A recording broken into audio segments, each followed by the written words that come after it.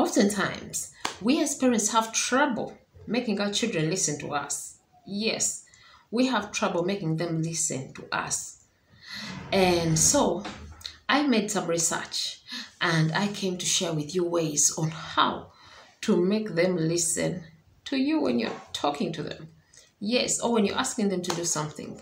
Let's share them today here on the Wisdom Kit with Elma.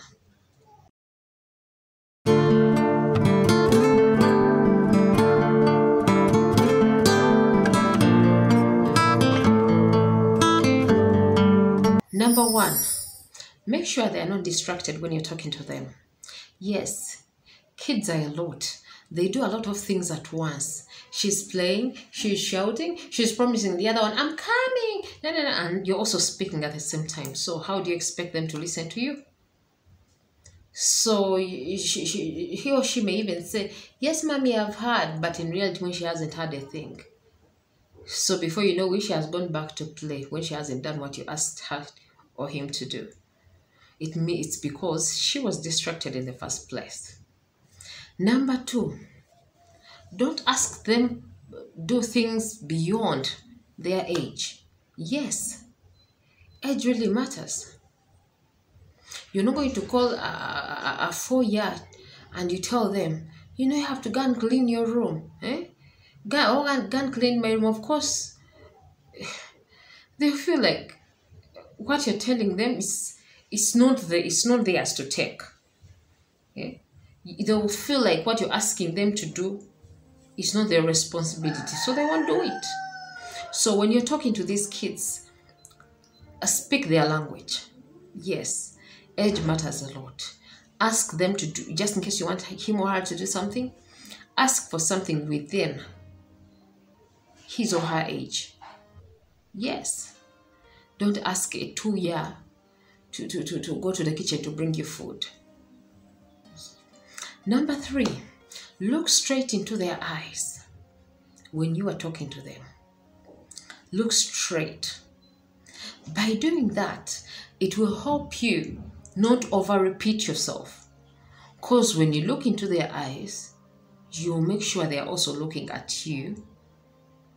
And you'll tell them, Hillary, it's not good to imitate people. It's not good. Did you hear what I said? I'm communicating when I'm looking straight at her because it's not a joking subject. You know, it's not good to imitate people. Yeah, it's not good. It will look like you are joking in the first place. So look straight into their eyes and mean what you're saying. Make sure they're also looking at you as well. The next thing is you can also, just in case this child is stubborn, they are the kind that easily also forget. Make sure you can as well make them repeat after you. You can make them repeat after you. So when I say, Hillary, it's not good to imitate people. What did I say? It's not good to imitate people. What did I say? It's not good to imitate people. That way we'll be sure you have communicated. That is why actually even teachers at school who are handling these lower classes, they use that method a lot. Repeat after me. Repeat after me. So that way you will be sure they've taken in what you have said. And the next time they were going to make the same mistake, they'll be, Mommy told me it's not good to imitate people. And they won't do it. Why? Because it was a serious topic. You looked straight into her eyes and you made her repeat after you. The other thing is, don't be negative. There are parents who are so negative when it comes to their children. They keep throwing insults. You know, I knew. You know that child, just in case you're having fights with the dad. I think they will be stupid. He's stupid like the dad. He's stupid. You're so negative. So this child already feels like they are useless because of your negativity. So if you want them to listen to you, you have to be positive. Yes, you have to be positive. Just in case you have seen a child who has done something you don't want yours to do, you'll be like, you can even bring it in a positive way. You know, I trust you, my daughter, for you're so behaved. You can't do that. Not so, Hillary. She'll be like, kids, yes, mommy, I can't do that. Yet in reality, you knew she could do it, but you're indirectly stopping her never to do it. So we have to keep away negativity when we are talking to these children, because they take in whatever you're saying. They take in whatever you're saying. The other thing is communicate at a close range. Yes. When you want to tell this child something, don't scream, Hillary, Hillary, what did I tell you? Huh? What do you think Hillary is going to tell you? Yeah? She will keep quiet, and she may keep quiet for some time, then she plays again. Or she'll be like, you'll be like, have you heard what I've said? Yes, mommy. And she'll go back to play. So when you want to really communicate something to this child, call them and let them come. Let them be close to you. Then you tell them, you know what? We are expecting visitors today. And you know what I expect from you as a good girl, not so? Yeah, you can help me organize the sitting room just in case it's untidy. You know how kids are, they throw the cushions all over the place, and so the place is messy. And you know what? You know how to behave when the visitors are around also. I'm still giving an example of Hillary because that's the name I chose to use. But Hillary is past the age of being told that. She knows how to behave when we have visitors. Yeah, so when you want your child to take in what you're saying, communicate at a close range. You know, you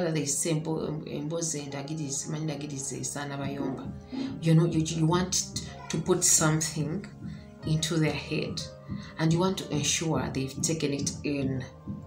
So don't shout, don't scream, don't throw words or directives when you're this way.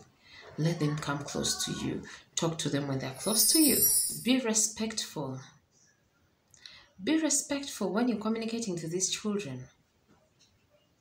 And you should as well be listening and understanding. Don't be the commanding type if you want to win their hearts. You can tell them something politely and they will get it. Yes, they will get it and they will do it. There are some parents who don't only nag, they throw insults at children, not respectful at all. So these children also need to feel they are respected. As much as they are young, they have rights. And that helps you as well, because we are raising a generation where we want children to know their worth. We want them to know their worth when they grow up, so that they don't take anything less. So if you are bringing him or her up and you're throwing insults at them all the time, they'll get used to that. And even when they grow up, they'll settle for that. Why? It's normal. That's how even my mom or dad used to do it.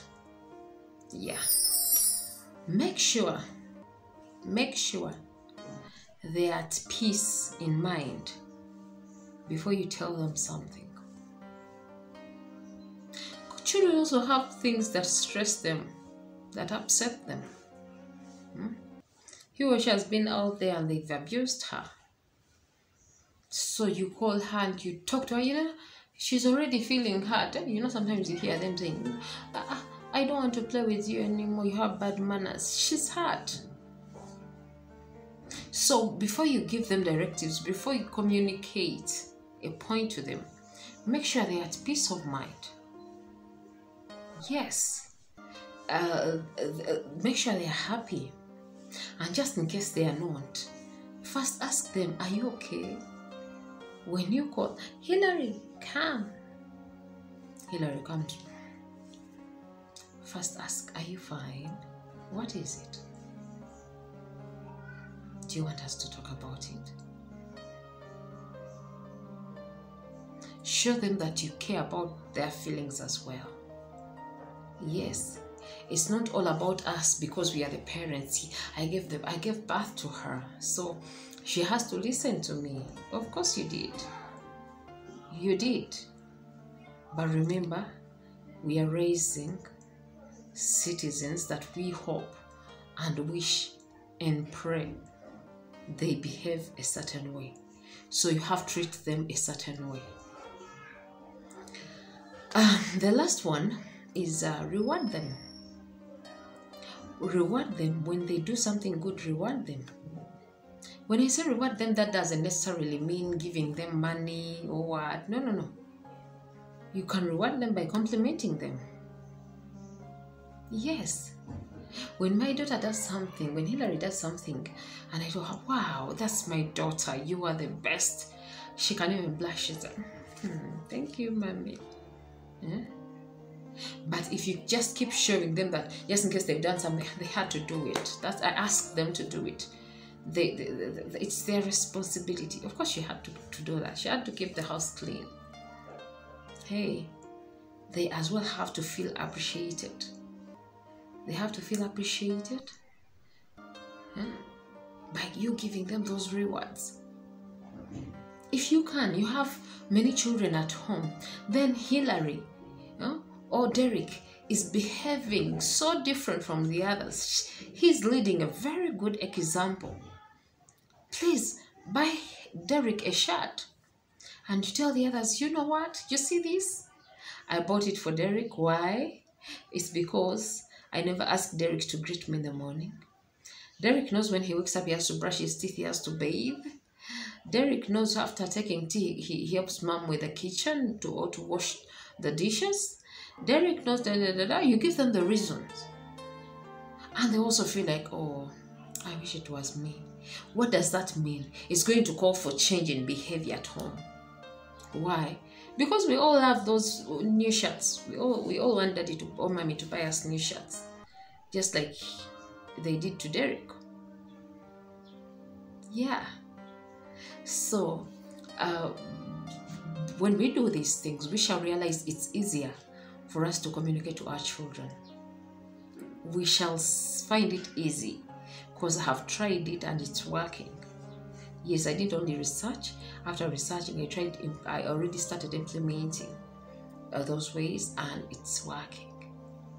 It's working, trust me. But before that, you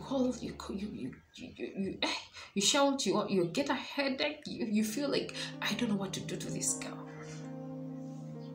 So, with those ways, we shall have our kids listen to us. That has been it for today. It's me, Elma, here on Elma's Corner. And if you haven't yet subscribed to my channel, please subscribe. Hit that bell so that you get a notification every time I upload. And share this information with those fellow parents who are having trouble communicating to children, who are having trouble making their children listen to them. They'll be grateful you did. It has been the Wisdom Kit. I'm out of here.